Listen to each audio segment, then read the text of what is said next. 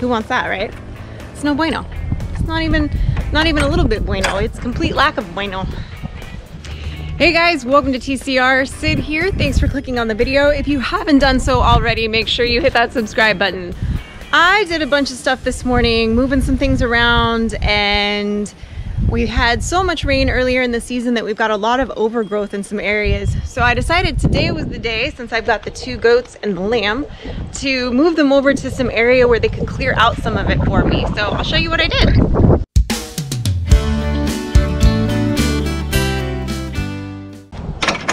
Been kind of a crazy day. I've got my quail incubator going and my next batch is starting to hatch, so I was getting their brooder ready. I've got my Cornish coming in this next week, probably about midweek. I imagine they'll be here, so that's good. I've got their brooder all set up, ready to go. Windy. It's windy today. It's actually not as windy as it was. It was very, very windy earlier. Over here, see if I can stand so you guys can see. I'm not good with the selfie stick, guys. I know, my apologies. I swept up a lot of the bark and stuff over here and kind of was straightening up some things. We have certain areas kind of roped off so that the birds and the goats and stuff can't get back there. But this area over here, and we've got all kinds of stuff hatching. I've got another bird that I've got sitting on a clutch that hatched, and I'm super excited because my Sebastopol geese that I adore, they are kind of a rare heritage breed. They're really kind of hard to find, and they started laying eggs this week. So I threw them in the incubator. So I'm hand turning them in the incubator, and I'll show you guys later. They're giant, but they basically are the entire size of my hand. They're huge. And I got 2 of them so far. Nothing yet today, but I haven't checked now that it's later in the day. I haven't gone over where they were laying and checked. But again, I'm not 100% sure. I suspect that I have 1 male, but I'm not 100% sure. I'm really just going off of his behavior. And his behavior says male, with the exception of the fact that I haven't seen him completing his mission. So I'm hoping that these eggs are gonna be fertile, but we don't know. So this little area right here, guys, I'm gonna flip this around so you guys can see. So this little area back here is actually behind the pool, and we've used this for turkeys. I've used this for when I ended up kind of inundated with roosters. I stuck all my extra roosters back here until I could process.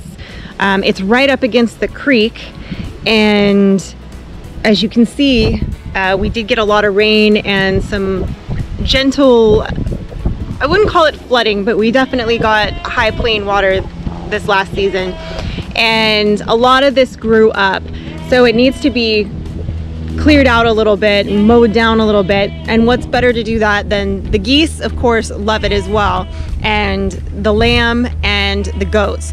So the winds that we've had over the last few months, we've had some crazy 90-mile-an-hour winds a few times. We've gone without power for a few days. I mean, nothing like what they've gone through in Texas, of course, but we had, you know, our own wind issues over here.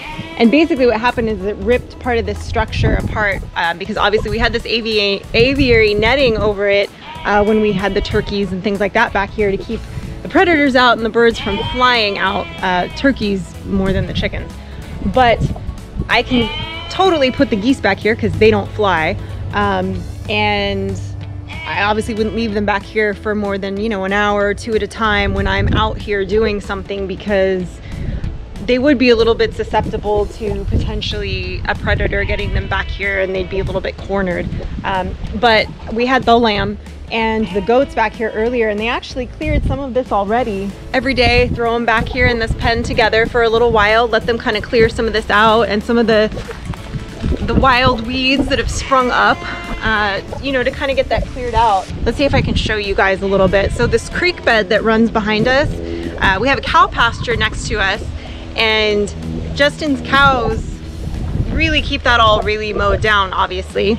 But then you can see exactly where the fence line is even when you can't see the fence, because from there forward it's completely overgrown. So I'm gonna see if I can try to show you guys that. You see, like right there, this is dry right now, obviously, the creek. It finally dried up this last week from the last that little gully there, that's where the water runs through here. And then you can see right where it turns, oh, there's a bunny. And you can see right where it turns down here, it gets very, very grassy again on this side of the creek. Basically on this side, you know, is technically part of the Santa Maria Creek and not, you know, our property.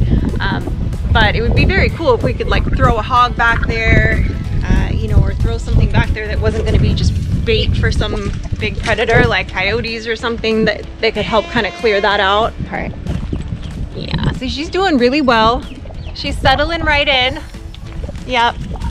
And Caroline's still kind of being a brat to her. So Neil could kind of care less.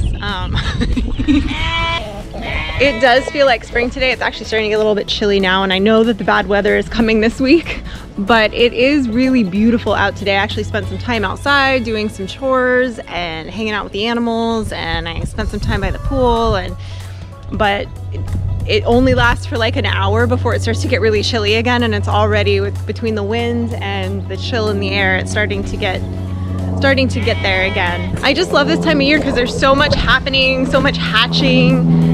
You know, all the babies are being born, and I love, you know, little surprise clutches of eggs of different babies and getting these quail kind of squared away. Caught a few squirrels back there, and I'm trying to make sure that I get, you know, that as predator proofed as possible so that nobody's stealing eggs or messing with the quail at all.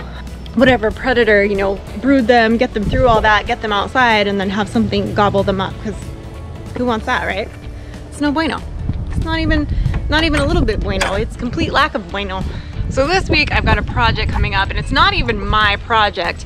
My friend Charity, who is one of my really good friends that I've known forever, she's been in a couple other videos. She's the gal that I get my jewelry from, her paparazzi rodeo queen bling. She's purchased this old 1960 something model trailer, and she's going to use it to go to different events and rodeos and sell her wares and pack it with jewelry and go on the road. She's kind of starting this new adventure in her life, and I was like, wow, how cool. Like, let's do this. Like, I'll help you with it. So she got a wild hare to start it a couple weeks ago, and then she had a bunch of stuff happen and she wasn't able to she took a break from working on it a little bit. And this week we are going to start working on it again. We've got to get the linoleum out of there. She's already taken out like the bathroom and the kitchen stuff, because she really just wants to make it like a little indoor boutique where she can haul all her stuff.